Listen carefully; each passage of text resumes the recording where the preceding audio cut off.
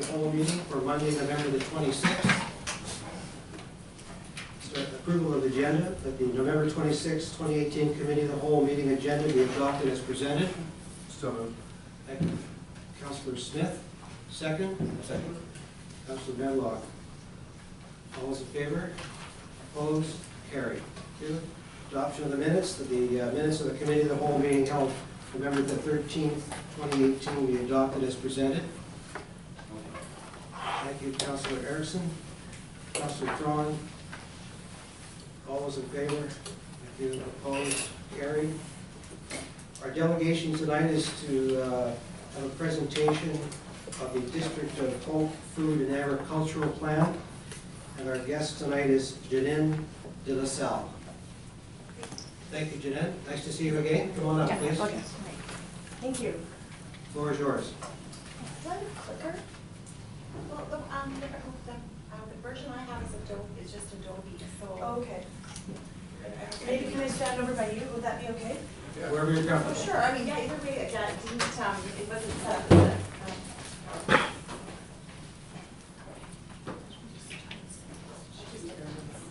So see you all this way? yeah, this is great, if you want, you can. Can we look at the screen? That's it. Okay, unfortunately, I went up there and they could, you can open it. Okay, that's fine.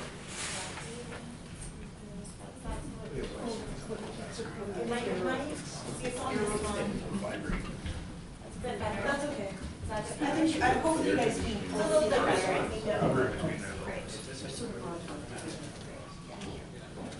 It's a pleasure to be here tonight despite the dark and stormy weather and drive out from Vancouver, but it's a pleasure to join you. It's a real treat to work on this plan with the committee and with staff. My name is Janine de La Salle. My company is Urban Food Strategies, and I was contracted by the district in Advantage Hope to help develop the Hope Food and Agriculture Plan. So it's a treat to be able to show this to you tonight. So a little bit about this plan, just where it came from and the kind of process around it, just to orient you to what happened here this year. We wanted to aim for a 10 to 15 year kind of planning horizon, so that this would be relevant for you for the next 10 to 15 years. And what we're really trying to do with this plan is to increase the use of agricultural land for farming, increasing community food security, encouraging multiple skills of food and fiber business and community activities, and strengthen the local food and agriculture value chain. So within the plan, you'll find a shared vision, values, goals, objectives, and actions that we developed as a group, and we presented to public and received feedback on. We also received feedback from our official referral agencies, including the ALC and the Ministry of Agriculture, who is here in the room today. Thanks, Chris, for being here. So as I mentioned, we worked really closely with this advisory committee, and I do a lot of planning work around BC, Alberta, and Yukon. This is one of the best groups I worked with. It was a very thoughtful group who showed up to the meetings, put a lot of energy in. We asked them for a lot of time and energy. This was a very fast process. This is about 4 or 5 months toe to tail, which is very fast for an agriculture plan, and the committee was right there with us. So thanks to all of you, especially those who showed up tonight. Roughly the phasing for this project, we kicked off on January 22 this year, and we just kind of, oriented ourselves to what was needed, met each other, figured out what we were trying to do together. The second phase, during the spring, we began to vision and assess what are the opportunities for food and agriculture in Hope. And then, of course, phase 3 over the summer, we took all that information in and we synthesized, we drafted a plan. We worked together to refine it, we presented it, and here we are today. Just a quick slide to acknowledge the funders. This was funded by Investment Agriculture Foundation and through the Ministry of Agriculture, as well as the Ministry of Agriculture, Advantage Hope District here as well. So just to give you I don't need to orient you to your own community, but this is a new piece of information. Brittany and I worked really closely with the regional district staff to produce this map. So this is a new map for your reference. What this does is shows you the agricultural areas in town. So this is land that's in the ALR, and just using this red line to define the boundaries. So we wanted to be clear about where our study area was and where the recommendations that came forward in the plan apply to. This is within the context and acknowledgement that, you know, Hope is a center for, you know, there's communities up this way, down this way. There's other places that are going to be impacted and be impacted by and impact the food and agriculture scene in Hope. So in the plan, you'll see acknowledgement of that and some ideas on how to connect those dots. This red line doesn't say the plan doesn't talk about anything else, but we did want to be focused in on Hope proper. So the interesting thing about agriculture in Hope, as you probably know, is you actually got fairly large, 3,200 total hectares of farmland in Hope, which is actually quite a lot of land. But it's chopped up really, really small. So that was our planning challenge. How do we think about agriculture in these lands when the parcels are so small and they don't lend themselves to, say, conventional agriculture business models. So that was one thing we were really trying to figure out and get creative with during this process. So where we landed with our vision, and I'm just going to read this part out here. So the vision for the plan, and again, this was created, I was there to provide some draft content and ideas and get the thinking going. The first vision statement I put up there is totally different, so this is really coming from the advisory group. So our vision for food and agriculture in Hope is known as a community where food and agriculture systems contribute directly to shared prosperity in growing, raising, making, selling, eating, and recovering food. There is a culture of mutual support that enables a diversity of activities and increases the resilience of the local food and agriculture system. Boutique, innovative, niche food and agriculture services complement the natural landscape and mountain-town feel of the community. And regenerative and responsible practices and lifestyles are at the heart of a welcoming, tight-knit community of small-scale, independent producers, processors, restaurants, retailers, and artisans. So that was one of the things that was a core feel in the committee, that there was this opportunity to be mutually supportive. And there's more than enough demand out there if only we could get to that critical mass of production and processing. And having said that, we also, part of this plan is to think about food security, not just for those who can pay for the items at, say, the farmer's market or the grocery store, but for everyone in Hope. So there we really did look across that kind of spectrum of basically income. I won't read these goals out because I'm going to go into those in a minute, and the values are just these things that we felt were really important to guide the plan. So striving for creativity, artistry, and innovation. That's how do you make money on a 5-acre parcel of land or 2-acre parcel of land. Collaborating a lot, deepening understanding around the many elements of food and agriculture, given that it's a kind of a relearned or a new thing for Hope at this point. And then respecting the watershed and ecosystems that support the ag systems. So just jumping right into the nuts and bolts of the plan. So the first goal is support small lot farming activities. And within that, we look at land matching. So there's organizations already out there on the ground doing land matching. So the recommendations in here are about how to connect to that. If someone's already doing it, we're not going to say we're going to do it, right? Let's link to the young agrarians and see if we can pull some of those disenfranchised youth, or not youth, but people under 40 from Vancouver who can't buy a house, want to farm. There's a lot of them. They could come to Hope. Objective 1.2, support producers in navigating local and provincial regs.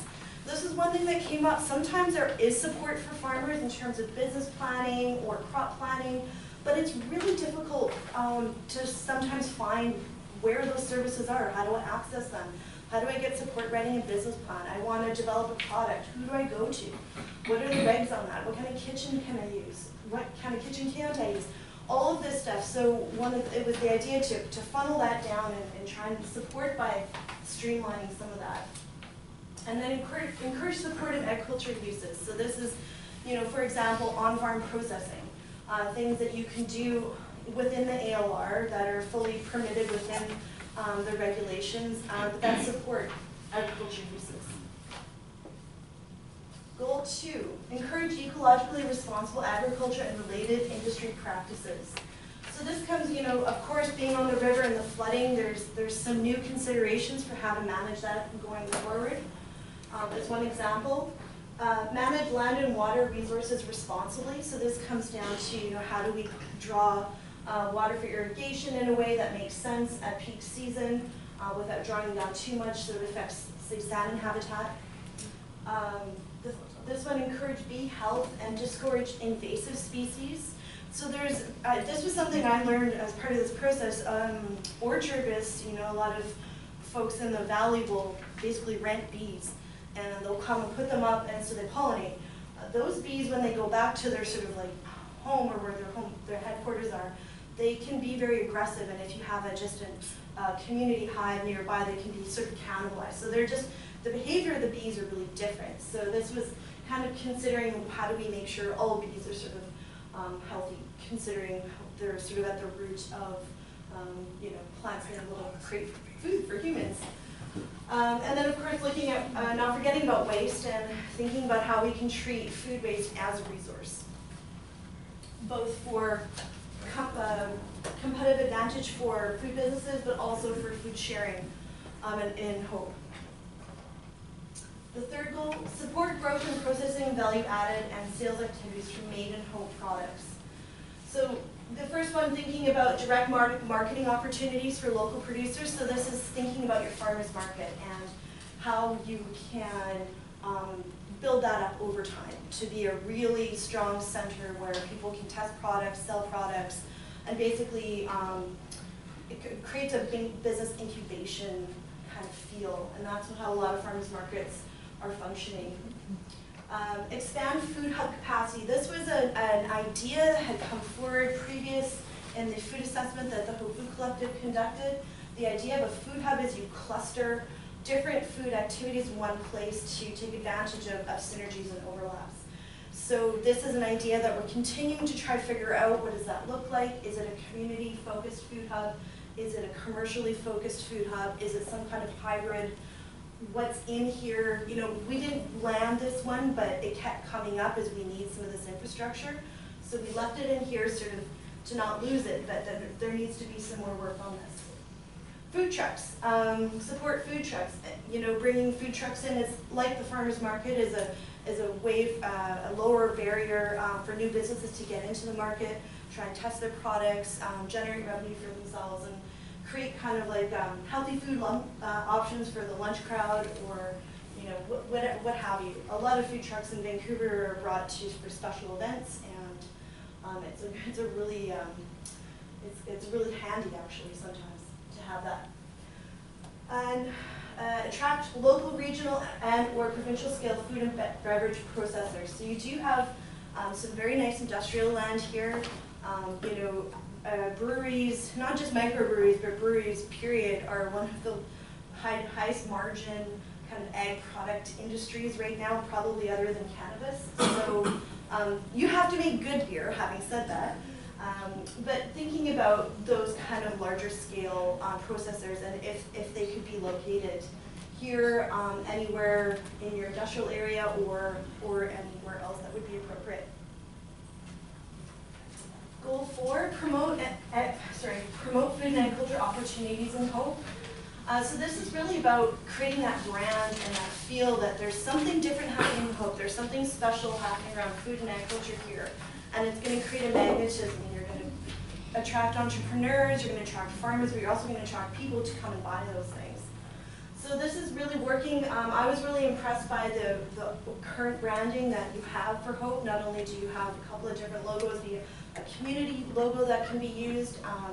So you've already done a lot in your brand environment. How can you leverage that brand environment to communicate that there's something special happening in Hope around food and agriculture?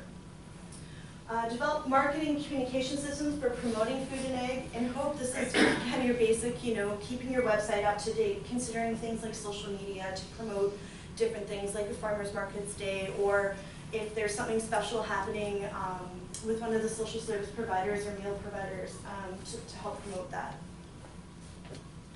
Sorry. Goal 5, enable a diversity of learning environments for food, fiber, and farming. So, this idea of education really came through quite strongly. People recognize that a lot of us need to relearn food skills, whether that's how to grow, how to preserve, how to create a healthy meal on a budget. These are all things that really overlap well with the Hope Food Collective's work and the thinking that went into the initial food assessment here. Celebrate food and agriculture throughout the year. Farmers markets are a great way to kind of do it in the summertime, but how do you keep that energy throughout the year? How do you say, you know, celebrate your farmer of the month, or some kind of, it could be playful, it doesn't have to be, you know, serious, but how do you basically bring people together in a fun way to eat and drink and do other stuff? And food's a great way to get people into a room. It's like the #1 trick. So that's a fun one to work with. And it also can work with the celebrations you already have in place and just integrating a food component. Communities have worked that one that way as well. And increase opportunities to reclaim high quality food for redistribution. So there's a lot of food and waste in our food system. A lot of perfectly good food is thrown away. So this objective considers how can we reduce that waste and bring that high quality food back into the community. Goal 6, empower plan stewardship, governance, and implementation. So the first one here is identify a lead food and agriculture advisory group. Who's going to support you all, mayor and council, in implementing this plan? There's a lot of stuff in here for the district to look at and to work with, but there's also a lot of other stuff that involves partnerships and community organizations, businesses, and others. How do you keep tabs on this plan? The idea of an advisory group was really supported by the sort of temporary advisory group we had set up for this project. And currently, this is sort of in process. The Hope Food Collective is sort of developing terms of reference to sort of be broader and to encompass the Agriculture Advisory Committee. And then the second one here, ensure resources for the plan, resources for plan implementation are in place.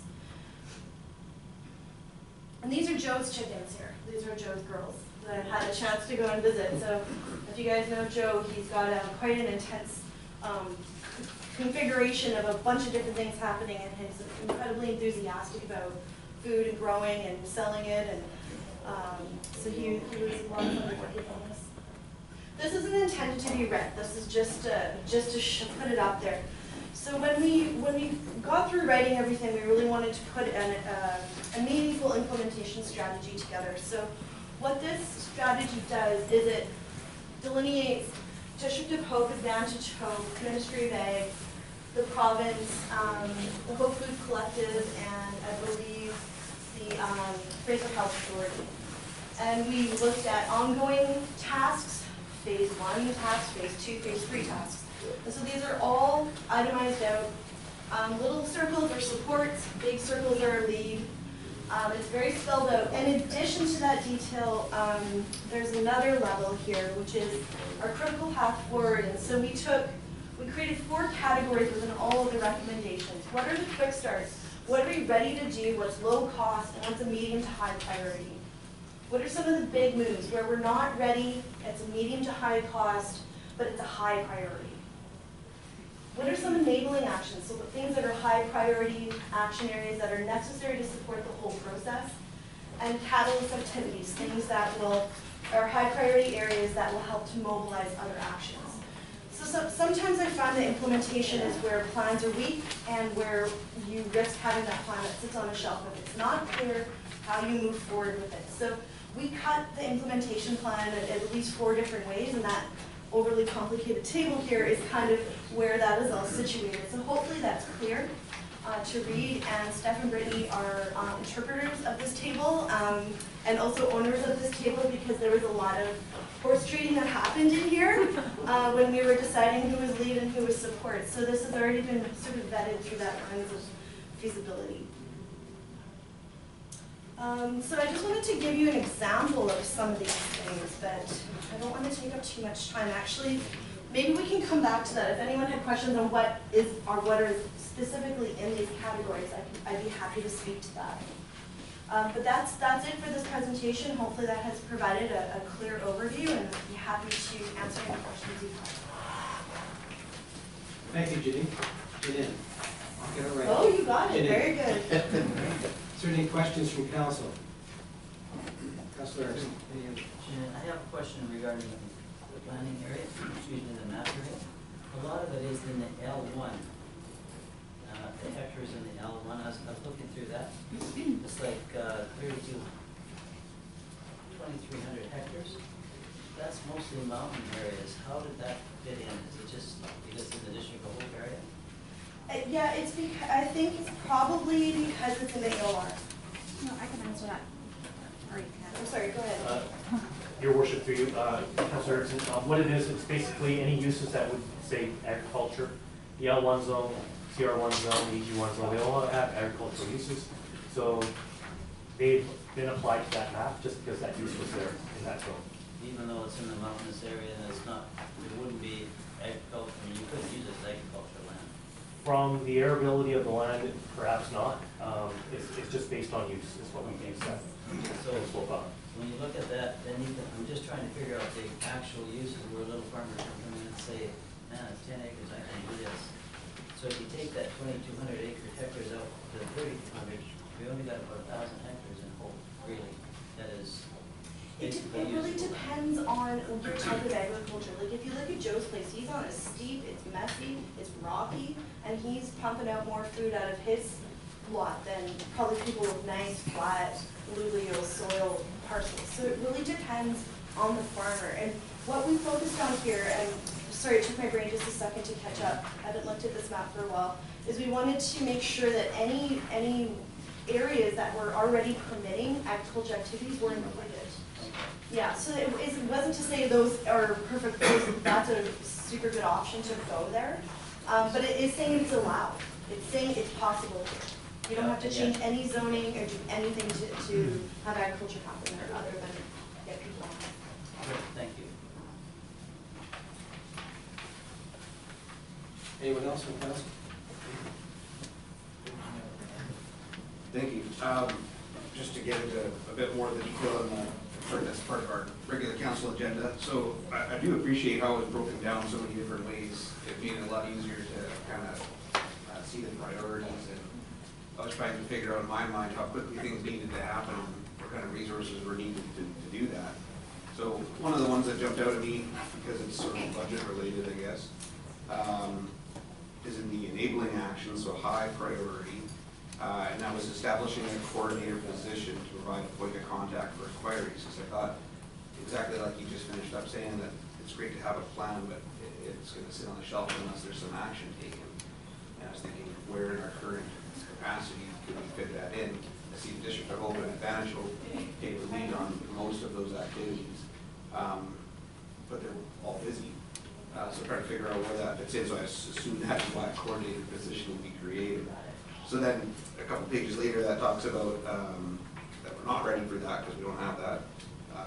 It is sort of medium dollars, $11,000 to $50,000 range, and then in the 1 to 2 year phase. I see that as like a real key component of getting this off the ground. So I just my question is, in your opinion, what type of qualifications does somebody need to be in that position, and what does it pay? Whose department would it fall under? Yeah, no, it's a great question, and it is, you do need that warm body. If I were to kind of have the ideal situation of that person, they'd be a generalist, they'd be very good with people, they would be able to basically take all these questions and show people where to go. They would be very knowledgeable in the existing resources. They would have a direct line of communication with the ministry and multiple departments to find stuff out. They'd also be able to do website work, social media. They'd be able to convene meetings, develop agendas, facilitate. It's that kind of role that's a generalist that can be that center of gravity for the whole thing. So if you all have questions, if the community has questions, if the business has questions, that's your go-to person, internally and externally. With specific expertise in agriculture and food, or? That would help. I think the other skill sets I mentioned in terms of just being able to work with people and not necessarily having those core competencies, but knowing where to go to find those. Because that's the challenge, because there's a lot out there. For example, like even in the region, if you wanted to find, say, a processing kitchen, there's already processing kitchens that people could be connected to. It's just like where and how. So that person would just not necessarily be a commercial processing expert, but they would know where in Mission they can go and how much it's going to cost and what kind of forms they need to fill out, for example. Councillor Erickson. Thank you again. I really appreciate you bringing this to us here, to our attention. In Hope, we have quite a few really nice, quite a bit of real nice land that's available for farming. And I know a piece that's 20 acres that's going to be coming for sale soon. Not mine, but someone else's for sale soon. And it's beautiful agricultural land. It's in the agriculture. How do people, instead of that person putting on the market, just selling to the person who buys it that's going to use it for some other purposes? How do people get in contact with sellers like this and say, I'd like to have 10 acres of that or 12 acres? Or how do we go about doing this? Because once it's sold to somebody else, they may put some non-agriculture thing on it, just leave it non-agriculture. Yeah, how do you encourage that agricultural activity? I would go back to that land matching piece. So let's say you get into the detail of that. I think there are some ideas in the plan around not only how to sort of maybe you lease the land instead of sell it, or maybe if you're going to sell your farmland, maybe you contact the district and be like, hey, do you know of any buyers for me? So again, that person can be that conduit where that information can flow and be kind of recorded and then used. But yeah, it's the markets. You can't control that too much. You can't really control too much of how people sell their land, but you can encourage them to try and connect to another farmer or potentially look at other options. You lease the land and they have an income from that, so that there's a clear incentive there. And we really liked that idea when we were working on this because there's a win. There's a win on both sides, and it's not like do it out of the goodness of your heart. No, there's a business case for it. So there's a suite of things we can look at there, and there's other tools for getting farmers onto land where they don't necessarily own the land either. So there's some mechanisms and ideas for how to start that thinking in the plan, and it comes down to, I think, that person again to know where that land is for sale and be like, hey, I actually just talked to somebody who wants to do this kind of thing, and that's a perfect match. And if you're not sure about the soil capabilities, you can call Chris Sybeck and ask him. So just a follow-up question.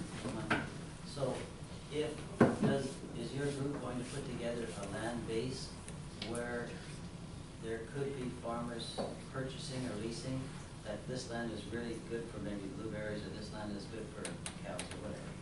In Hope area where you can say this is very good agricultural land or this isn't as good at the mountain sides? Yeah, most of are you putting together a land base like that? Well, I think it's already there in the form of your A1 zoning and your agricultural land reserve. Because most of your land you could grow almost anything here, based on your soils, your water, your light.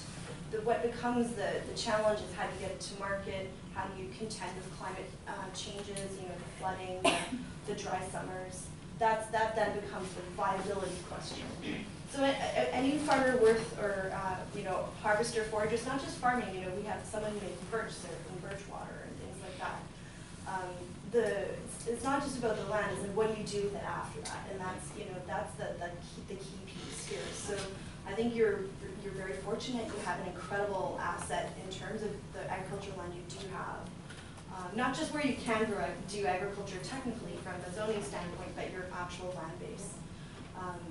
So yeah, I think you can encourage that through your marketing as well, thinking about like, hey, if anyone wants to do farming, we've got basically some pre-packaged business ideas for you. Farmers are ferociously independent, so that's not always a good strategy, and it's failed in other industries like forestry and in certain communities like Bunnell they've been learning about, but it's out there, it's a possibility. Councillor Smith. Hi, yeah, thank you. The committee you had was the best people you could possibly have. They're passionate about agriculture in our area. And as you well know, you grow foods now, which is going to change direction, but it just shows you what you can grow in a smaller area. And we never 10 years ago we never thought of that. So we have to look at things different way, and that you can produce a business. I have an article that I just looked at about doing the same thing, but all those robotics now in California of doing the same things which I've saved because I want to show it to them. But I mean, it is coming, and we have to relook at how we do agriculture from before. But we can make this land way more valuable. So thank you very much for your report. It's very nice. Thank you. Thank you, Jeanette, for your presentation. I do think there's one name missing from your list at the beginning. Is there? Stephanie Hooker. Oh, I know. I know Scott's up there, but I think Stephanie played a big role in And this. Brittany and Stephanie are both not on here. And Brittany as well. Thank you for bringing that to my attention as well. So thank you for coming tonight. Great, thank you. Appreciate it.